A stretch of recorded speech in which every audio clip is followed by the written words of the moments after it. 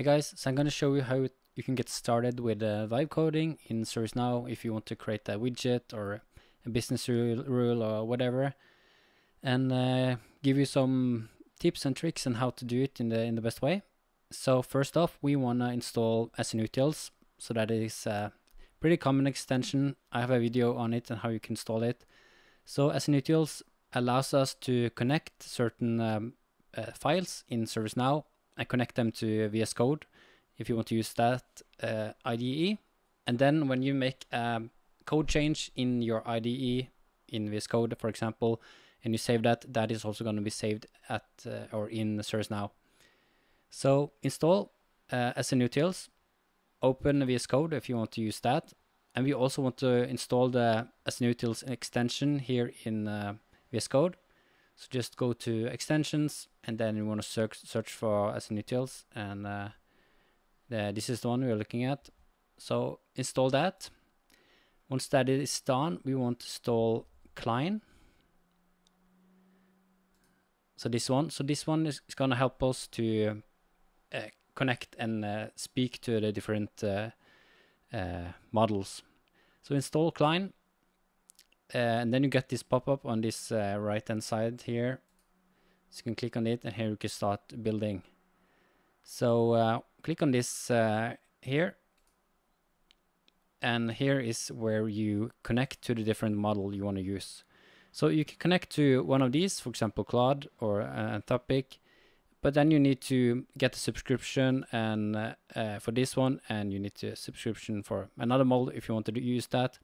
What I like to do is to go for open router, and then you can go into this site, openrouter.ai, and here you can create an account and go to credits, and here you can add some credits.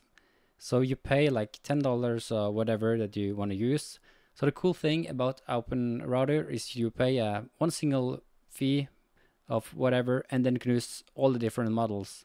So if I click here on models, I can see all the different ones that are new.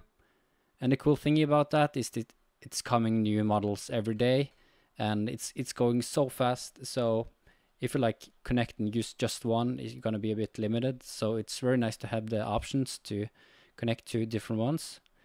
So I've been wanting to try this Moonshot AI Kimi 2. It's supposed to be really great. And what's really nice about these Chinese models is that they are very cheap. So you can see here it's quite cheap compared to one of the other models. For example, Grok 4, it's a lot more expensive. But I haven't used Grok 4 yet, so that would be fun to do. So when I've programmed in ServiceNow, I've usually used Grok 3, and I've used ChatGPT, and also used Claude. So, and I haven't really done a comparison between them because, yeah, it's gonna take a bit of time. But maybe I'll do that in the future to see which one is the best. But they're coming new models all the time. So, yeah. So once you've done that, go to keys. Then we want to create an API key. I have already done that, but simply create a new one. And then you go back to your VS Code, and you paste in your open router key right here. And then here you can choose the different models. So let me try that Moon. This is the one. And here you can see stuff that it can do and cannot do. So this is this, for example, can't take browser images. Let me see if I have zoomed in. But some models can take like images, and that can be quite nice sometimes if you are looking to make the AI understand what you are looking at, or understand like how you wanted things to be done. So when that is done, we want to click into let me just get out of that. Manage client rules and workflows. And here we have these custom instructions. So let's open that one.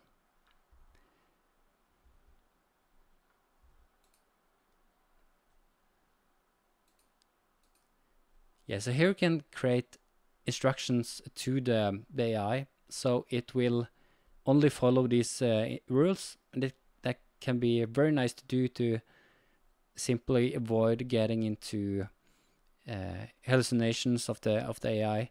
So you're making strict rules about which technology to use, what is the best practice of server-side scripting, client-side, whatever. So I've done this, and it works pretty good. And you can add to this and remove stuff if you want to. And I can paste this in the comment section of the video if you want to copy paste it. But it's very handy to have this global instructions to the AI. So now let us open a file. So we are gonna create a folder here. Just call it whatever, widgets test. And that is now going to be totally blank. So let's get rid of the copilot here. And now we want to go into ServiceNow, and let's create a widget.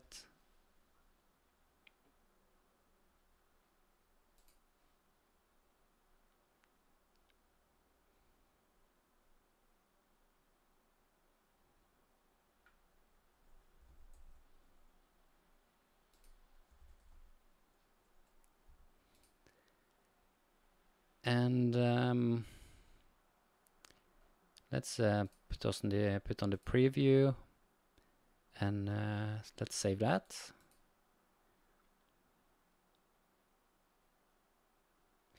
And now we want to connect the different ones. So we want to connect all of this, like the HTML, CSS, and ServiceScript and whatnot. So let's go here, and now here you can see we have this button that we need to click to enable the script sync. So click there, go back to ServiceNow, and now we can click on this save kind of thing here. Send script sync to VS Code. Click on that, and now we get this pop-up right here. Sometimes you need to enable it, but this is already enabled. And I really like to turn on this reload active tab. What that means is when you do a save in VS Code, your widgets or your files in the widget will also be saved and also do a reload.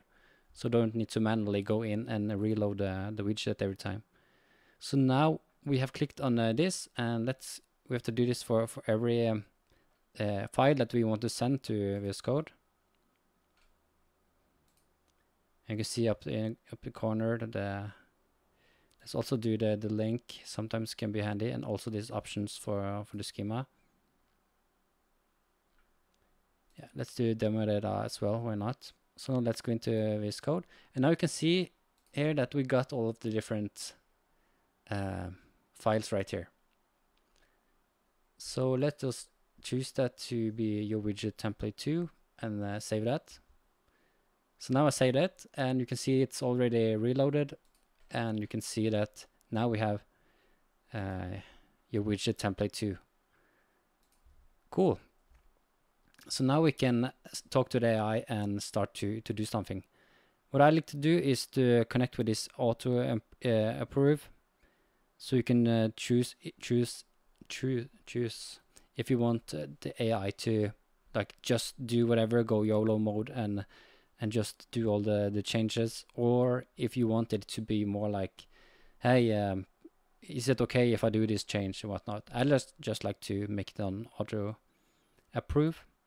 And also in the corner here we have this plan and act. So we want to always start in the plan mode first, because then we can discuss with the AI what we are trying to do before it starts to go or hammer on the different on the code. So when you are going to start creating a widget, for example, you might have some ideas about how you want to make like how you want to structure the data with different tables and fields and whatnot. But sometimes it can be cool to just discuss it with AI, tell like briefly what you want to do, and ask like, well, what do you think is the best regarding creating tables? Which tables do we really need? Which fields do we need? And like go from there. And you really want to think about doing a MVP, minimal viable product. So keep it very simple in the start. Make something that works out of like that it isn't very complicated, and then you can build on that. That is the first tip I have for you guys. So let's see if we want to. Okay, I don't want to create any tables right now. So let's just please create a nice looking horse using your coding knowledge. Let's make it just for fun. Let's see what happens. So I'm now in the plan mode, and now we can see the API is making the request, and here you can see the task and what, like how many coins or money you're using per API call or request. So this is the money we're using.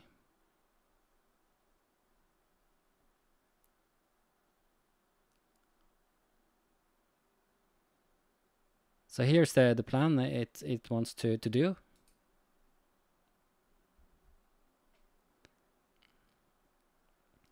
Sounds good to me. So let's click on Act. Now we can see it starts to write the code for us in the different files.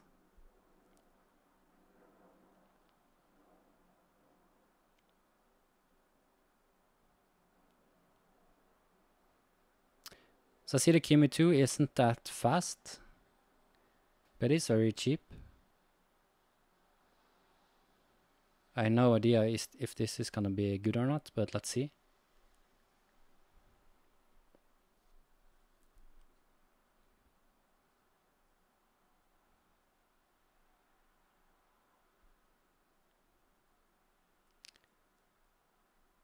I find it quite fascinating just looking at it, just writing all the code.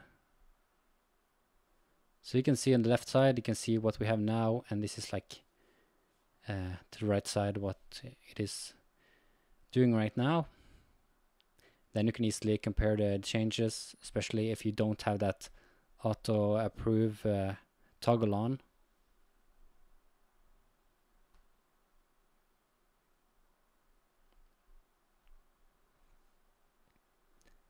So it's writing a lot of CSS here.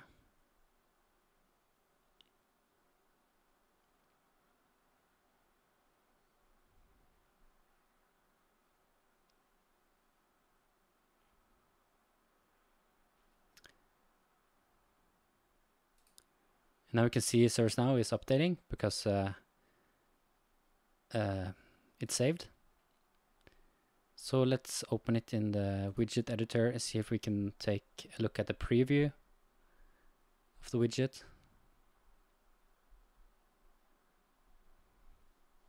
And here we have the horse. Nice.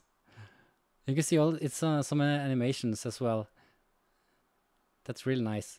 But we can't, as you can see, we can't like the tail is a bit off, but it's quite cool. What we can do sometimes that I've done is that I've taken a picture and then I've opened Paint, for example, paste in that picture. Sorry, let's do that again. And then you can two besides like this, and then you can, for example, try on this side to make it as it's supposed to be. So this is not really working as good, but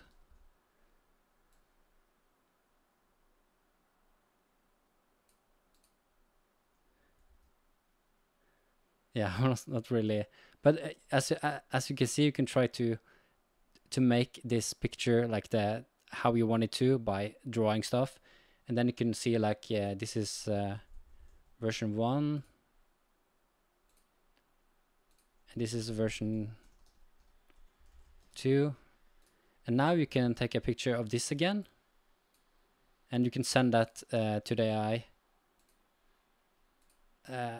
Saying that, okay, let's try to, can we do that? And put it back to plan mode, and then you can see, okay, so version 1 is what we have, what we currently have. I want it to look more like version 2. And then you got a bit more context about what you want. But this was working really nice. Let's try to make it, try to reverse the image.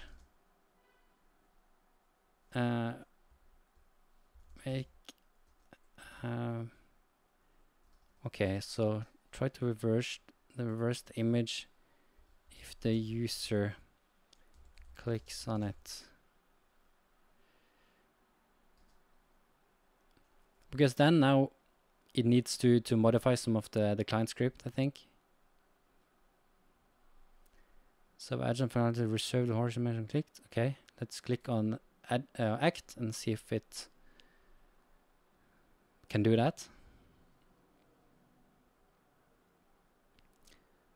So changing a bit of the HTML.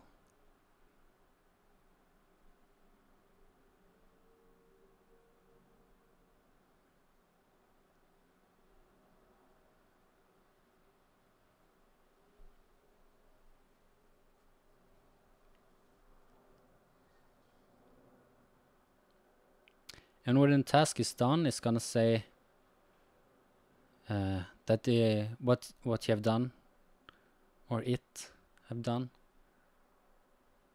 And you can also see we got some comments here, flip, pause function, and whatnot. I'm not really sure that the AI really need those comments. I asked the ChatGPT, like, do you read code better if it is commented or not? And then it said that it didn't really matter. We didn't really need the comments. So to like save a bit of money, you can like write something in the global instructions that it doesn't need to create or write any comments, because it's really not needed for the AI to understand the code. But from a human perspective, it's very nice to have comments.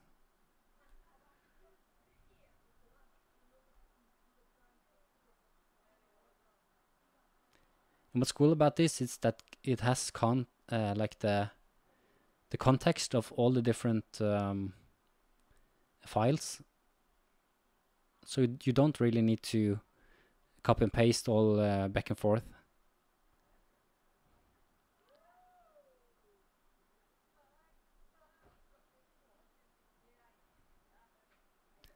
Looks like it's almost done now. Okay, so I've successfully added the click and runs. Okay, cool. Let's see if it wants to update or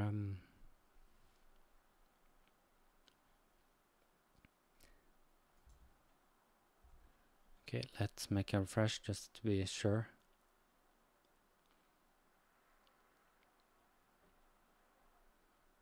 Click me to flip.